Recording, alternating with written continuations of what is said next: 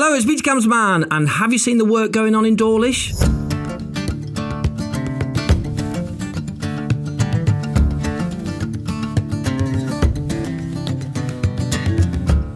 Over the past few weeks, I've been out filming the progress of South West Water's major works here in Dawlish.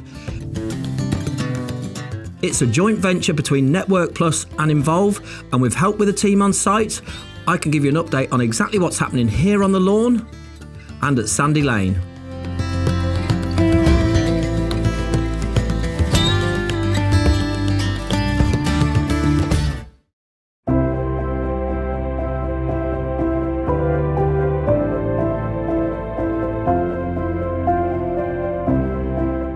We're here in lovely Dawlish today to help improve bathing water quality as part of our £760 million investment called Turning the Tide programme.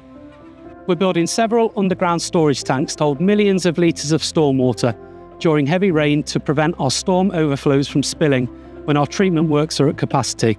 We're also carrying out surface water separation works in several areas. This will keep rainwater out of the combined sewer, helping to reduce volume and make storm overflows less likely to be needed. This means cleaner rivers, a healthier coastline and a more resilient wastewater network for Dawlish.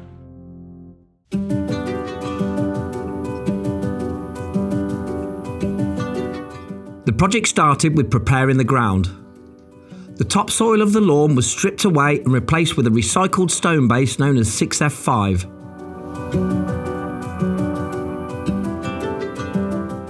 This provides a stable foundation for the heavy equipment including huge crane, excavators and lorries.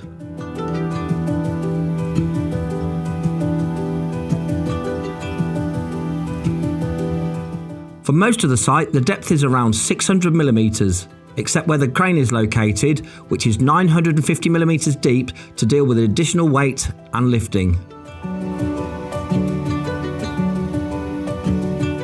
Drilling rigs are then brought in to drill small wells. These well points have been drilled around the site, reaching 20 metres deep.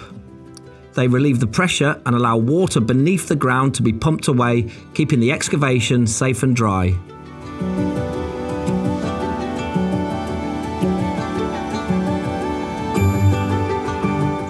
Engineers then install sheet piles, long steel walls driven 7 metres into the ground.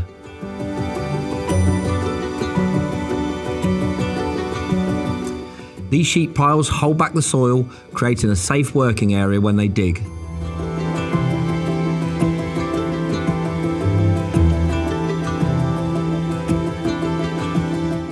They then start on the collar. Think of it like a giant concrete polo mint. This collar is crucial because it holds the circular shaft in place as the team digs deeper.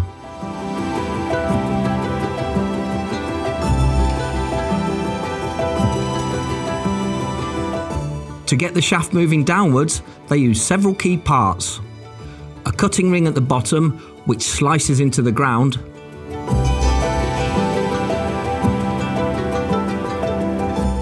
A choker ring, slightly thicker to give strength at the base.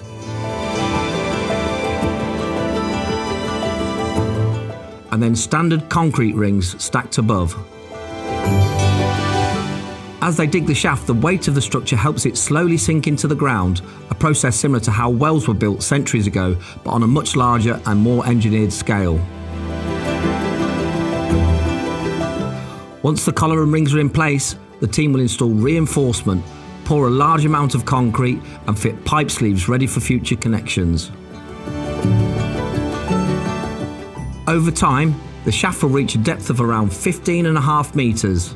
All the while, the large crawler crane is lifting in concrete segments, heavy machinery, and even the excavators themselves as the depth increases.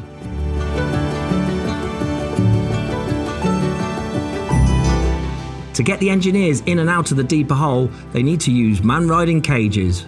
These cages are attached to the crane and allow the workers to safely get in and out of the dig area as it gets deeper. The most common questions we are asked is, why don't they sort out the brook while they're here? Well, I'm off to meet Councillor Scott Williams, who will tell us more about the brook.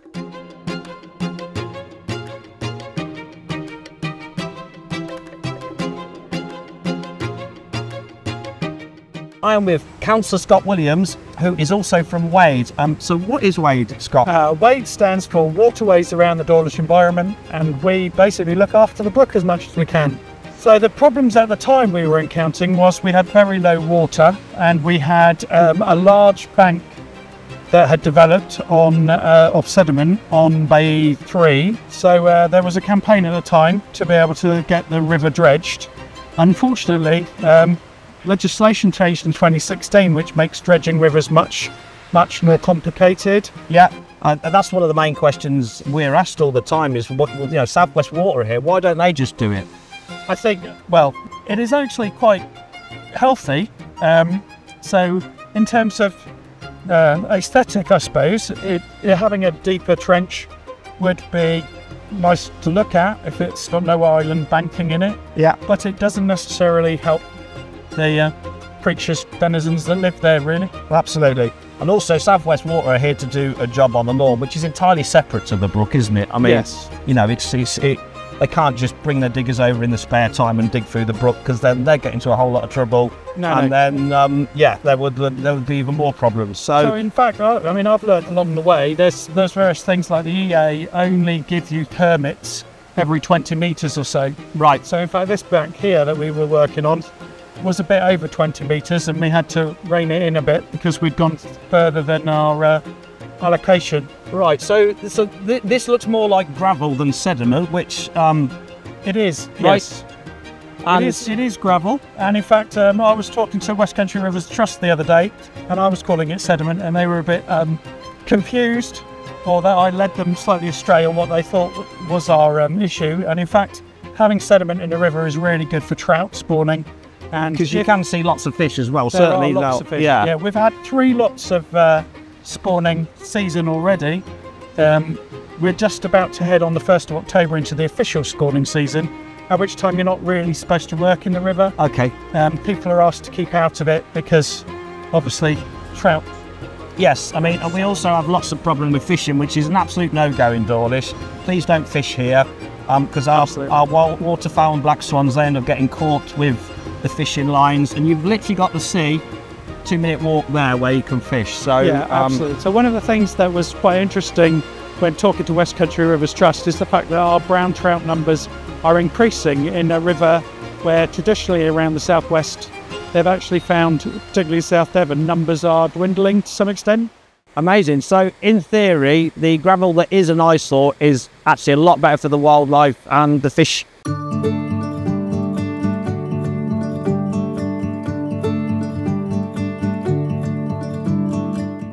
During the works, every stage is carefully planned for safety, with man-riding cages and rescue systems ready to keep everyone safe.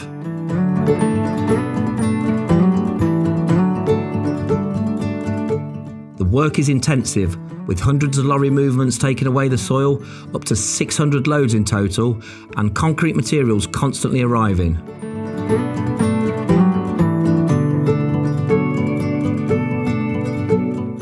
But the coordination between the teams has been excellent, and they're pushing ahead on schedule.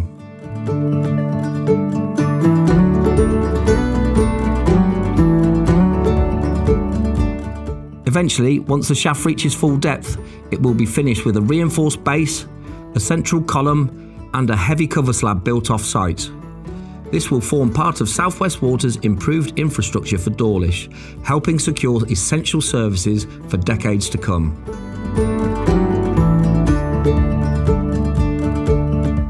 So over the coming weeks, expect to see some big changes. New sections arriving, concrete pours, and the shaft sinking further down. It's a fascinating process, and I'll be keeping you updated as the project moves forward. Thanks for watching.